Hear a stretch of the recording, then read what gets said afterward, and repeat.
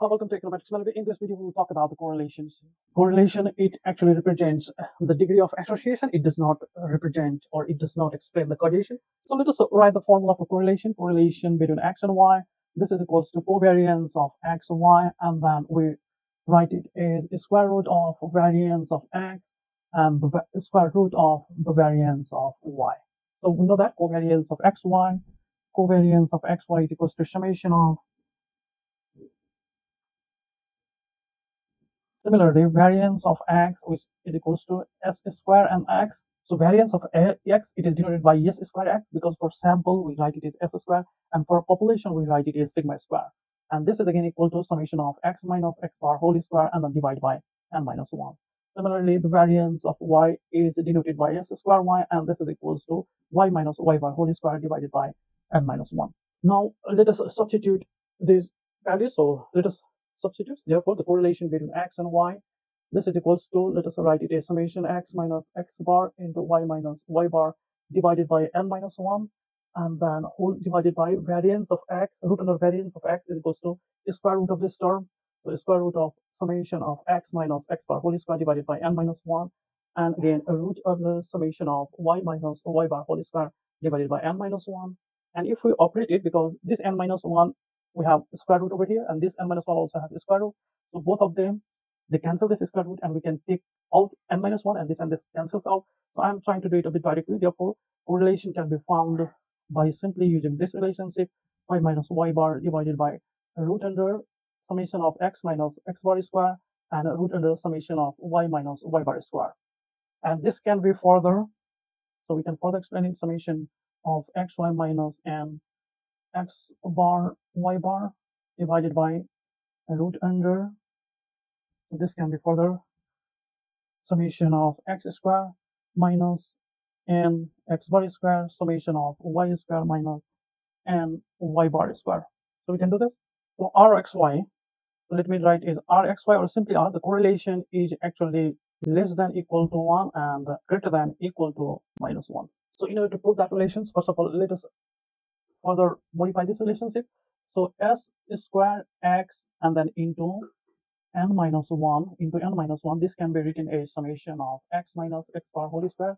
Similarly, y minus y bar whole square can be written as s square x and n minus 1.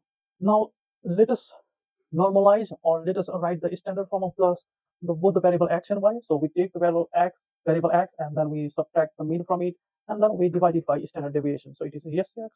So we derive the z value is x bar minus mu divided by standard deviation of x, or the value of t is equals to x minus x bar divided by standard error of x. So we are used to with this kind of relationship. Now let us do the same for y as well. We take y and we subtract its mean, and we scale it by its standard deviation. So yes, y.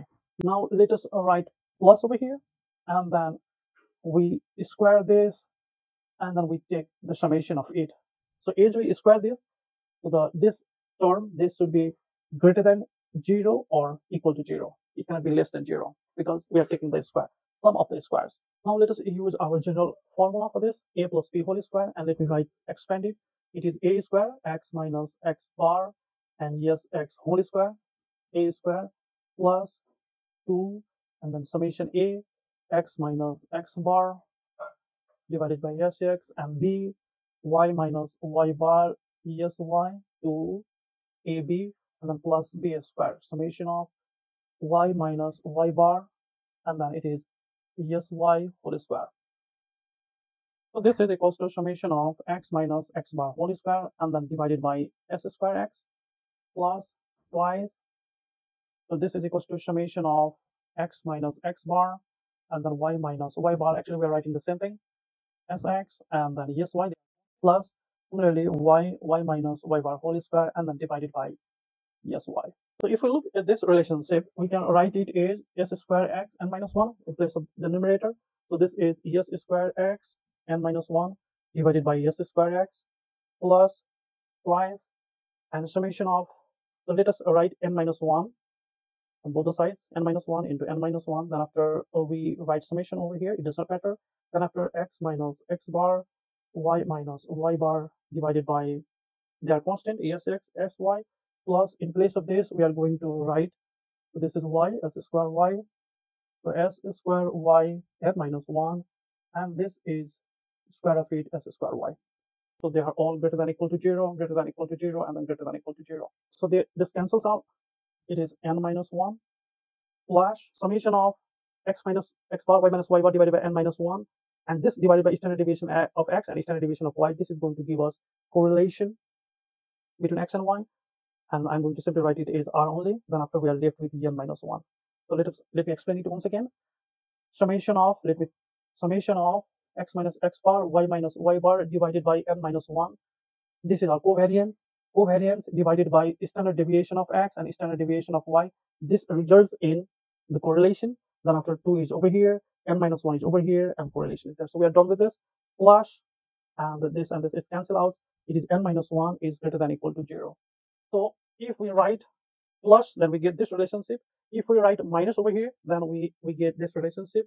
So it is n plus, sorry, so it is n minus 1 and then minus 2 or n minus 1 plus n minus 1 is again greater than equal to 0. Because if we write minus over here, still this entire thing is the square of something, and that must be either greater than equal to 0. So we are preserving it, we are learning it from this relationship, because the only difference is a minus b whole square is equals to a square minus 2ab plus b square. Only this sign is affected, other all of them are, they are the same.